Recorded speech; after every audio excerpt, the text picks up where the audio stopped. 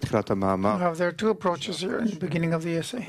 One is that the friends have to be equal, and the other approach is that Rabash writes, as I understand it, to extol the friends and make them greater than I, so I can receive from them. So, do you work in both ways, or is there a preferable way? What is the solution? I don't see it in the article.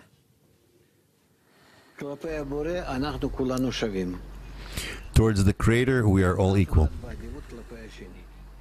There is no one in a preference towards the other.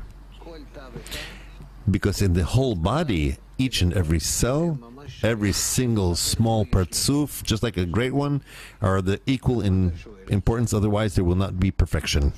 So what are you asking about that?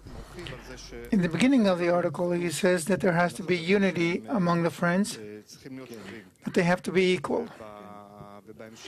And afterwards, he explains what is written in the book, in the article, the speech for the completion of the Zohar, that you have to see the friends as great. So what is the right relation that I have to keep in mind, that I want to achieve connection with the friends, that they are greater than I, or that we are equal? No, everyone is greater than you. That's how you need. Everyone is greater than me. That's how I need. They're all greater than me.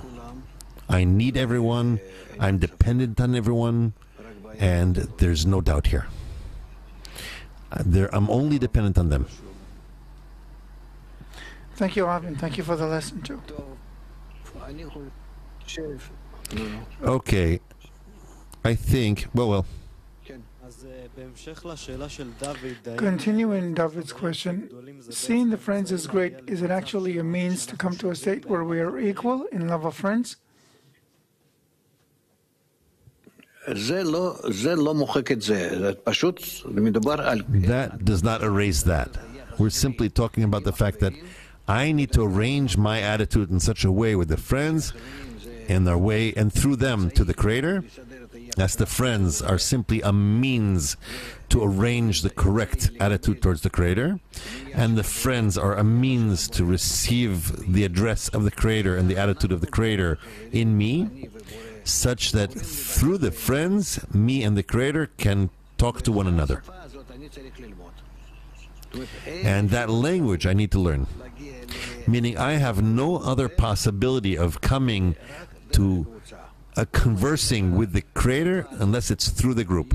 He understands that language because he has a kli, and how I arrange the kli on my behalf to him, that's how he feels what he wants, what I want from him, and what he needs to do. And also I need to understand his attitude through this kli. And then we will have a language that's called the 10 Sfirot.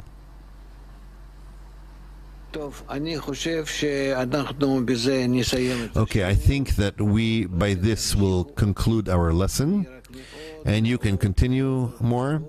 I only really ask not to forget what we talked about in the first half, which is truly for us to have as a foundation to the recognition of evil in us, that the Creator is inviting upon us, and that it's all just in order to define a good and right connection with all our friends, in our case, those who are coming to the convention, to the European Convention, so that we will make one step, one big, strong, and meaningful step towards the correction of the shattering, towards the correction of Babylon.